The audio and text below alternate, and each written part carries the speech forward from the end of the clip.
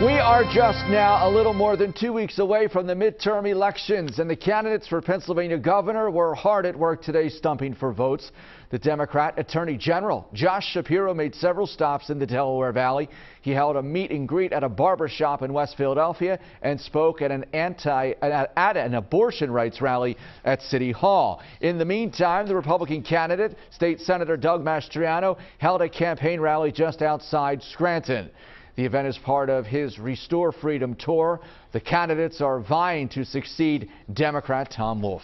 For more information about the candidates, voting, and the issues, click on our voter guide at cbsphiladelphia.com.